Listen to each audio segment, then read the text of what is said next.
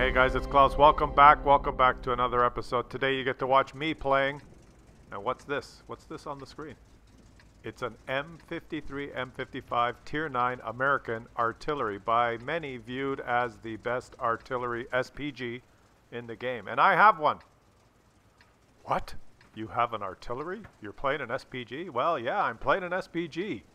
And I suck at playing S.P.Gs. And I just got the biggest gun. I played it stock for about, I don't know, 40 games with a little gun. And why am I playing artillery? And, you know, because I suck at artillery and I don't really like artillery, but I'm playing it because, well, even stock, well, let make a long story long here. I free XP'd. I played the Chaffee, and the Chaffee unlocks I think a tier 5 or 6 artillery, and then I free XP'd all the way to tier 9 because I had a lot of convert and free XP. And why did I do that? To get I didn't want to grind artillery and play 1,000 games. I just wanted to get one artillery, one that was among the best in the game, to complete the campaign missions. Because I'm in the 4th campaign, and I'm quite a way through the 4th campaign. I completed campaign 1, 2, and 3. But I just did the light, medium, heavy, and S.P.G. No, sorry, the light, medium, heavy, and TD, and skipped the S.P.G. because you only have to do, if you do all 4, the mission 15 with honors on all 4, then you don't have to do the S.P.G. mission. So I was able to get the first 3 campaigns done without doing the S.P.G. missions. But now that I'm on the 4th set, I look back and say, well, wait a minute. There's 3 free female crew members that I'm leaving on the table there. By not completing the S.P.G. missions, doing mission 15 in the S.P.G. missions, you win a female crew member. And I want the female crew members. I'm going to put one on in my Italian tank when it comes out. When the new Italian line comes out, I want a female for that line. Probably put the female in the Progetto. And so I played this thing, stock. I free XP'd it and had the small gun, and I completed the stage 1. And look at this. The replay, there's a replay bug here, guys. The green line is not green, it's red. I don't know. I'm just looking around the map to see where I have shots, and I have no shots. And like I said, I suck at artillery, and I'm playing on Himmelsdorf, which is one of the hardest maps, I think, for artillery. And I'm realizing I've got no shots where I went, where there's clear line of sight. I have to help the hill here. So I'm going to move into a spot where you can look at the mini-map and get a pretty good idea where you think you can have lines that you can shoot. Now, I don't have direct shots here, but watch this. This is the big gun. Watch. Here we go. It is quite fun. Sitting back, you know, just safe and sound as far away as possible from everyone. And just blasting people. I can see why people can't stand being hit. Well, I can't stand being hit by artillery. But like I said, I'm completing the campaign. And I always show you my first game when I get a new tank. And I apologize, I do not have the first game here. I played 30 or 40 and they were deleted. But this is the first game because I binge played one day this thing as soon as I got it. But now... And this is another replay bug. I'm not loaded yet. Oh, there you go. That was close. I'm just trying to support the guys on the hill here. But, so I completed the whole first 15 for the first campaign. Now I'm on the 2nd campaign. I completed the first 14 easily because most of the missions are, you know, stun people 5 times, stun people for 50 seconds, enable your allies to do 1,000 damage when you stun people. And with this tier 9, this thing here is just ridiculous. Like, look, I'm not even going to hit these guys. You know, they're stunned. My guys are going to shoot them. So now I'm on mission 15 of the 2nd campaign, which I have to do 1,500 damage. I have to allow my teammates to do 1,500 damage to tanks I have stunned. I have to win, and I think that's what I have to do. And finish in the top 3 in XP. So that's the one I'm on now. And this is the first game I've played with this thing, with the big gun. Now, I'm not great at artillery, but I always show you, you know, games. And I'm not going to sit around, you know, just because I'm in artillery, I'm not going to just sit around and, you know, twiddle my thumbs all game. If I see an enemy, I'm going to actually... Okay, if this Utes goes out there and shoots him on the reload, I'm going to take a shot. Are you going to go? All right, fuck it. You're not going to go? All right, he wants the artillery to go first. Okay, I'll take the hit. I'll go. Here we go. Let's trade. There you go. Critical hit. The guy's got no armor. Critical hit. God damn it. But I did 400 stun assist or something. I'm still getting stun assist. Come on, kill. If you don't kill him, I'm blasting both of you. This is the way I'm going to play artillery. Okay, there. I don't see the target. Of course I don't see the target. Target's dead. So I've gone to the dark side and I'm playing artillery. I'm not going to consistently play artillery as a new... I'm not going to grind new lines or anything. But I want to finish the... complete the missions. If I can get mission 15 in this second campaign done, then that's 2 female crew members that I've got that I can earn. And those female crew members are really important because they start out with the 2 skills, right? Sisterhood of Steel and Sixth Sense. So why not? And here, oh, I'll blast you both. No, I won't hit my teammate. I'm going to let him know here. He's not going to back up. He's going to take that guy. So I'm not just going to sit around.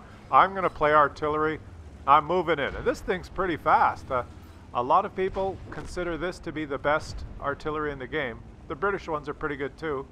Except the hang time on the shell is so long, sometimes you miss if targets are moving. But I'm not an artillery expert, but watch this. Okay, I'm coming in, buddy.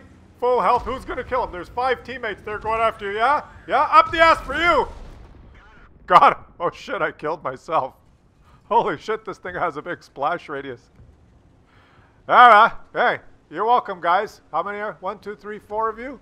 Yeah, I handled it. Now go win the game.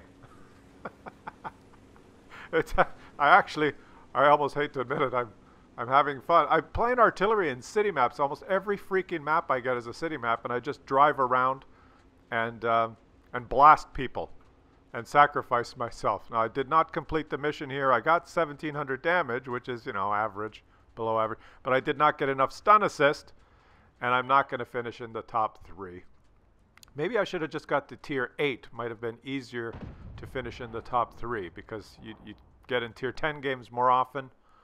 And it's easier to get XP as a tier 8 in tier 10 games than as a tier 9. So maybe I screwed up, but I'm just going to get the missions done and then, you know, put it in the garage. But for each artillery game that I play, victory, I have to balance it out by playing, you know, something I like a light tank. And I tell you, even a game like that, which, you know, in Himmelsdorf, not a bad game for artillery, not a great game, but not bad. And like I said, I'm not a artillery expert or S.P.G expert. I just know that, well, P stands for propelled, and I did propel myself around and take shots. And, you know, played it like a TD and didn't just sit there. So at least I know that. But I'm not really good. I haven't played enough to know, you know, for me to give you advice on artillery. Except, you know, move when you have to move. Look at the map. But even that game with 1,700 damage and some stun assist, I just checked the stats, like, you know, what do you get for that in WN8 and all the stats that everyone follows. And it's utter shit. Like, I'll tell you, if you want to decrease your stats, if you want to ruin your WN8 and your everything, well, not win rate, but you know, the stats that the Unicom, so I'm a 3,500 WN8 player, so if you play S.P.Gs, even if you do okay, you get shit. WN8, just horrible stats. So I played like 40 games in S.P.G, and I did okay, not great, you know, I'm not a great S.P.G player, like I said, but not bad. If I had me on my team with how I performed, I'd say, you know, he did okay. Like the WN8 is like 600 or 700, and my regular tanks, like a light tank or medium tanks, it's up around, I don't know, 2,000, 2,300. It's an unbelievable difference. So I can see why players that play a lot of artillery, they may have stats that seem low. Maybe they're great artillery players, and just something about the, or maybe I'm so bad that I don't understand, and there's some really, really good players. But I don't think so, because I checked the post-game stats on games, and It's very rare to have the artillery number 1 or number 2 all the time. They're, you know, even if they have a good game, because they're not spotting for themselves. And I don't know if WN8 takes into consideration stun assist yet. I don't think it does. But anyways, I play artillery, and then I play a couple of games, and then say, okay, I got to go back and play a light tank. And now I'm in my Russian tier 7. What is this thing? The LTG. This thing, I like playing this thing. I like playing the mobile tanks because I feel like I got more control about moving around and contributing. Like I don't have to just stay in one spot at the back and shoot people that my teammates are spotting. Oh look, they're all in the forest. I'd be blasting those guys in an artillery. I'd be sitting at A1 now, and I'd probably have 2,000 damage in that beast of a M53, M55. Blasting them all game until right at the end. If your team wins, you know, victory, and if your team loses, you're the last to die. And it's not completely my style, because you can't I mean, you can carry games if you have a great game, but you can't actively go around, change your location, change flanks, move around. And in this game, you notice I started going down the 1-2 line, but and now, of course, one of my teammates is pinging me. Who is that guy? Oh, he's the light tank that's dead. The guy who died is ping, ping, ping, ping. He's pinging my location because he died. And so now he feels he has to ping mine. I started going down the 1-2 line and noticed that almost my whole team went to the forest, so I didn't push it too far because, look, I've got a couple of TDs that are way back. If I pushed it too far, I wouldn't get support fire and I'd be dead, right? Like the T-92. Ping, ping, ping, I'm dead. What are you doing? Still alive? Ping, ping. I died. You should have died as well. I don't know what he's pinging for. Now I'm going to try and track this guy. Track him. And oh god, I did not try. And I took it. Oh, luckily he's got the small gun. Or did he shoot HE at me? I don't know, but he's dead. It's so much more fun actually playing the light tanks than artillery. But I'm going to get the artillery missions done. And this game is kind of a... Okay, I got to go help my buddy here. He's moving in. Oh, that's E25 is moving in. Here I go. I'm helping you. Oh, fucking artillery. I'm stunned, but that's okay. Yeah, Russian accuracy. Stunned. Whole crew stunned. On the move. Bam! Snap! All right. Actually, this is a close game. I've babbled on about, you know, most of my team went to the forest, and that's why I didn't push this line too much. But my whole team's dead. So I guess most of the enemy team went to the forest as well. Well, this is precarious. What do we do here then? I'm not going to go farther than this. You see, because if they all went to the forest, there could be some kind of in that southeast corner there, the bushy area. And if I just drive into the cap, I'm dead. So screw it. I'm going to go back. I'm going to go back and help my team. I've got an ash horn and some S.P.G camping at the base. That's good. Maybe I can get a shot at this guy. E25, you don't want to shoot him? You don't want to shoot him? I'll shoot him. I'll shoot him. There you go. Yeah. And there's a Progetto.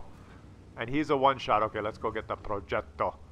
I'm going to kind of sneak around the back here because I don't want to get shot from the forest.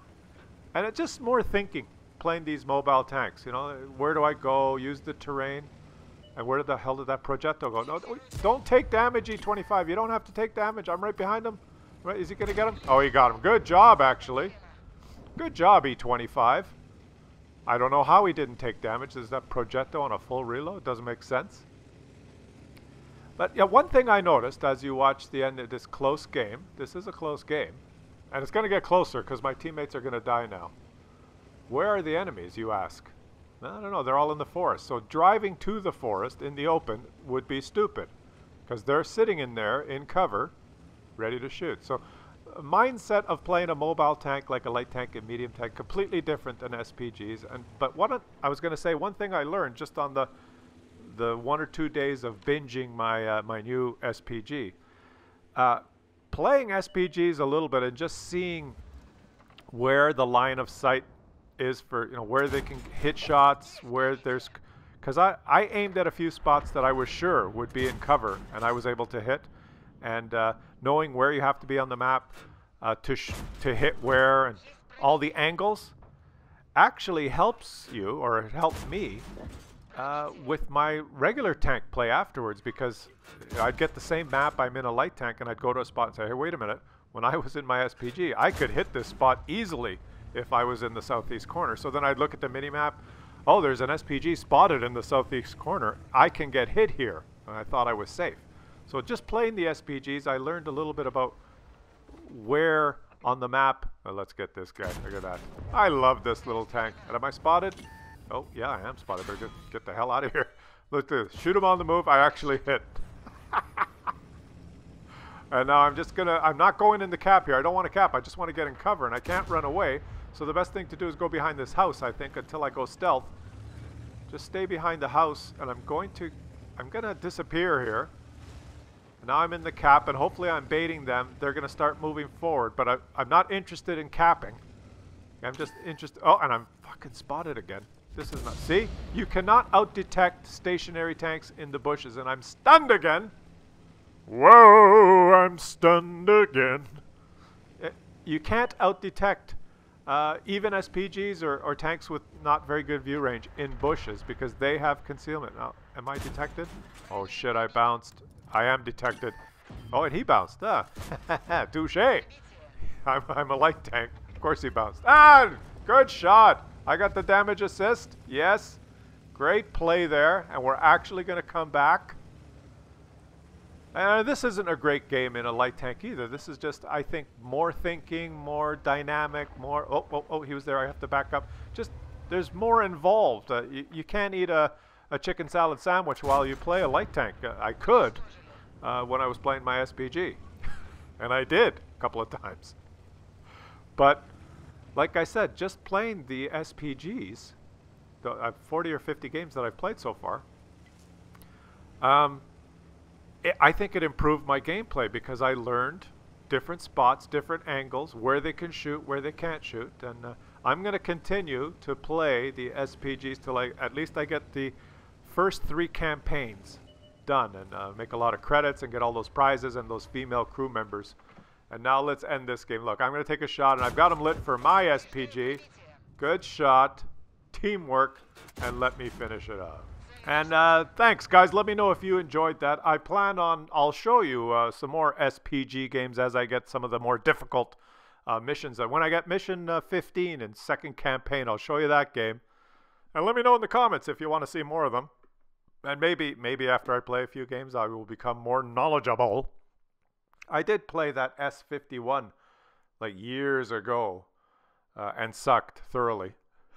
that Russian, the tier 7.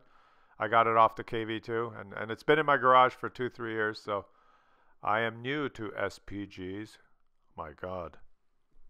Artillery replay on Klaus's channel. Mama said Klaus's channel was like a box of chocolates. You never know what you're gonna get.